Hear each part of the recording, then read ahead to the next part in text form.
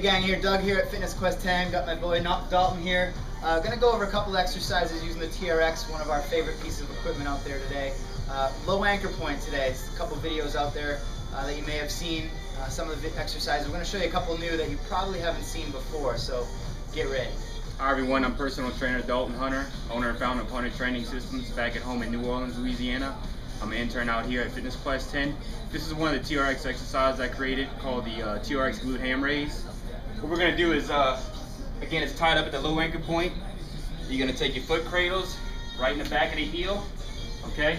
There's an eccentric load on the glute ham raise variation, okay? So I have that tension. Don't hinge at the hips. Keep the body nice up and straight right there. Slow as possible, come down, catch yourself. A little bit of a mini plyometric push-up. Again, load the hamstrings again, squeeze glutes, 2, 3, 4. One more. Nice. 5. Nicely done. Next one, call it the TikTok, and I'm gonna again use the low anchor point.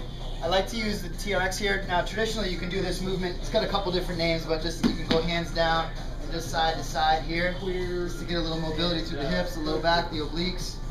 Okay. I like to involve the TRX handles to engage that core, to get a little neural cueing. So I want to engage that midsection first and then provide the movement second. So I'll show a few reps here.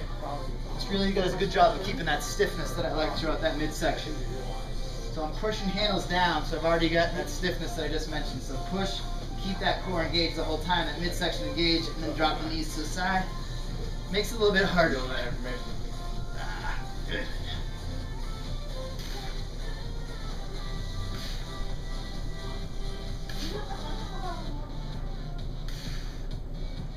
Hey gang, all right, next one we're going to show is the TRX swimmer pull, or the A raise. Now traditionally it's done from the high anchor point. I actually like the low anchor point just for the line of pull. Really keeps some good tension on the backside muscles that we're really trying to focus on. So I'll just show a few reps of those right here. So I stagger my stance, stay nice and tall, okay, and I get a little lean back, so I already have some pressure on those handles, okay. Palms are gonna face forward at the end of the movement, just nice and tall, and there's always tension, okay. I always say, always tension on the straps equals always tension on the muscles. So if I came up, even in your traditional inverted row, or in this case the low A, if I come up here, then my muscles are taking a break. So I want to keep that tension the whole time. So I'll show a few reps.